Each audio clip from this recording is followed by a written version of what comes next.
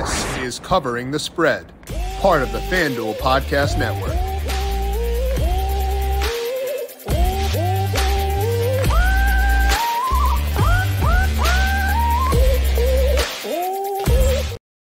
This is my final show before I am out all of next week to move. So wanted to go out on a high note, hopefully have some good stuff for you for today. And thankfully, Major League Baseball obliged, because we have got a massive slate on tap for tonight. We're going to break down my favorite money lines and strikeout props across the night over at FanDuel Sportsbook and send you off into the weekend, hopefully on a winning note. We shall see on that. But feeling pretty good about this slate, so we'll see how things play out over at FanDuel for today. Welcome on into Covering the Spread. That's right here on the FanDuel Podcast Network and numberFire.com. My name is Jim Sanas. I am a senior writer and analyst for numberFire, here to preview tonight's MLB slate, breaking down my favorite bets on the money line and strikeout props based on the odds over at FanDuel Sportsbook. Did want to mention the schedule for next week. As mentioned, I am out all of next week, but we will still have shows here. Talked about this yesterday with Austin Swain.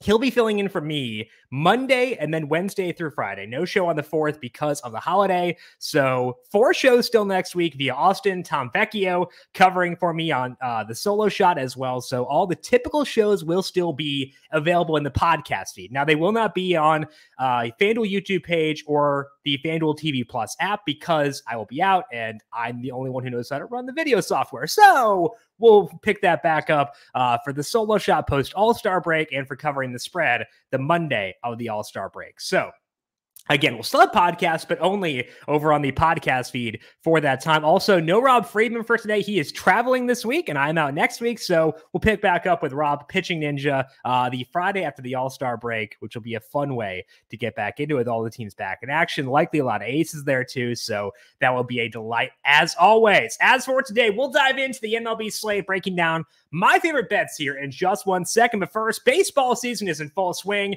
and there's no better place to get in on the action than FanDuel, America's #1 sportsbook, because right now, new customers get a no-sweat first bet up to $1,000. That's a $1,000 back in bonus bets if your first bet doesn't win. So don't miss your chance to snag a no-sweat first bet up to $1,000 when you join FanDuel today. FanDuel, official partner of Major League Baseball. Major League Baseball trademarks used with permission must be 21 plus and present in select states. First online real money wager only. Must $10 deposit required. A refund issued as non-withdrawable bonus bets that expire 7 days after receipt. Restrictions apply. See full terms at FanDuel.com/sportsbook. FanDuel is offering online sports wagering in Kansas under an agreement with Kansas Star Casino, LLC. Gambling problem? Call 1-800-GAMBLER or visit FanDuel.com/RG in Arizona, 1-800-NEXT-STEP, or text the next step to 53342. In Connecticut, 1-888-789-7777, or visit ccpg.org/chat. In Indiana, 1-800-9-WITH-IT. In Wyoming and Kansas, 1-800-522-4700, or in Kansas, ksgamblinghelp.com. Louisiana is 1-877-770-STOP. In Massachusetts, gamblinghelplinema.org, or call 800-327-5050 for 24/7 support. In Maryland, mdgamblinghelp.org. In New York, 1-877-8-HOPE-NY, or text HOPE-NY. And in West Virginia, go to 1-800-GAMBLER.net.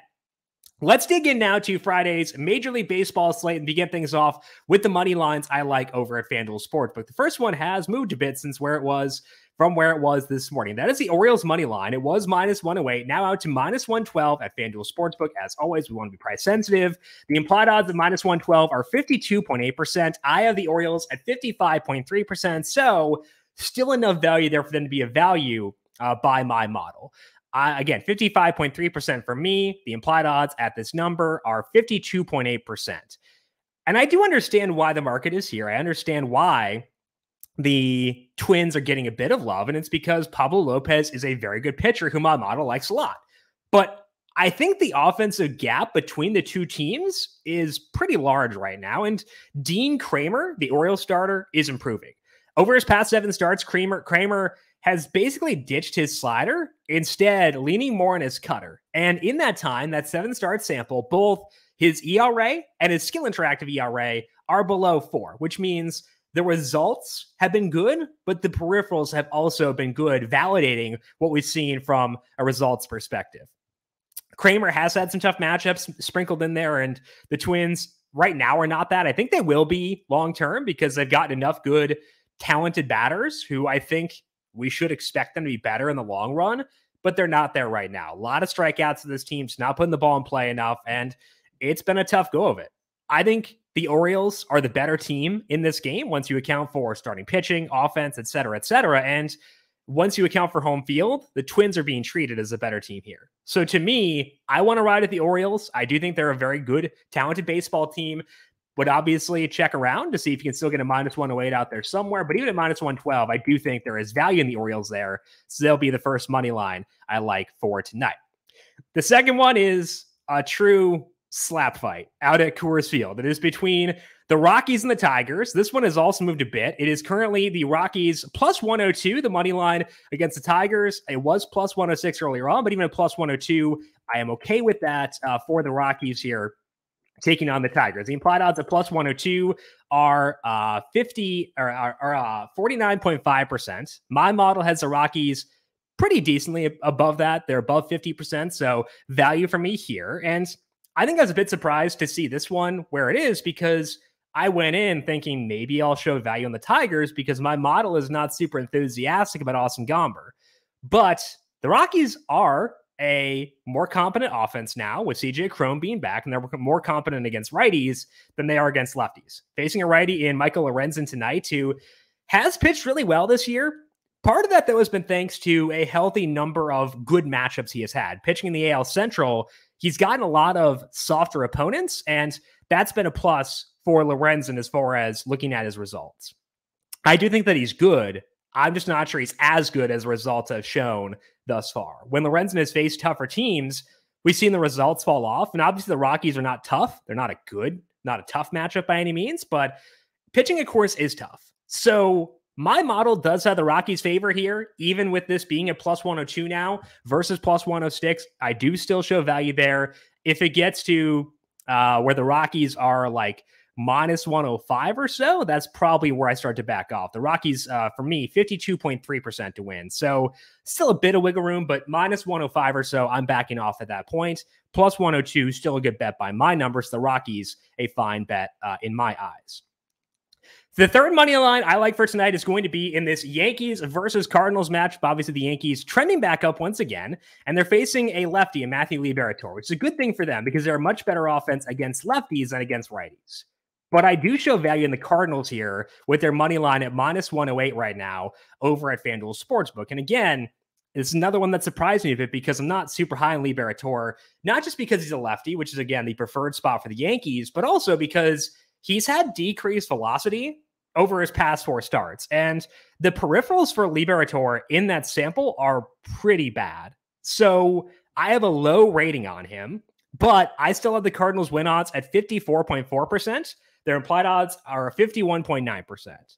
For all the issues that the Cardinals have had, and there are a lot of them, the offense is still, for the most part, come through with a 110 WRC+. That 110 number applies both overall and against righties on the current active roster. They're facing Luis Severino. He's had issues of his own since he came off the IL this year. And obviously, he did show some life last time out in a very tough matchup. So maybe Severino's getting back to being the Severino of old. And maybe that's why I'm showing value on the Cardinals here, undervaluing Severino as he gets back to his typical form.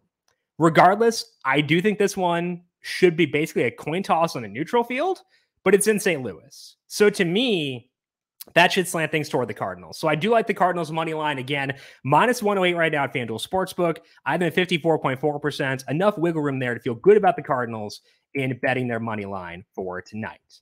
The final one is a bit of a longer shot. So I understand if you don't want to ride with me on this one. All the other bets have at least 50% odds of cashing. This one does not. That is the Royals taking on the Dodgers. It is unnerving to go here, but I do think the Royals are the proper side in this game. Their money line is +184. So as always, make sure you're scaling your bets to account for the fact that the odds this bet cashes are lower than the odds that the other bets cash, and you don't need to go as hard in order to spin a good profit from betting this one. Always account for the odds a bet hits, your margin for value, and stuff like that when you're allocating the bet size for the bet you are placing. Alec Marsh is making his debut for the Royals here, and He walked too many guys in the minors, so not a flawless profile, but did get some ground balls, did get strikeouts at a decent clip. He also got a lot of whiffs. Like his swinging strike rate in both AA and AAA this year was awesome, which generates some hope that maybe the strikeouts can translate to the majors. He's facing Bobby Miller. Bobby Miller, mixed results so far in the majors, but doesn't seem to be a top-level ace we need to fear when we're getting plus 184 on a team at home. The Royals, I don't think are a good team. The Dodgers are, obviously, but the Royals do have a solid bullpen behind Marsh, and this line is massive. So I had the Royals win odds above 40%. The implied odds of plus 184, 35.2%.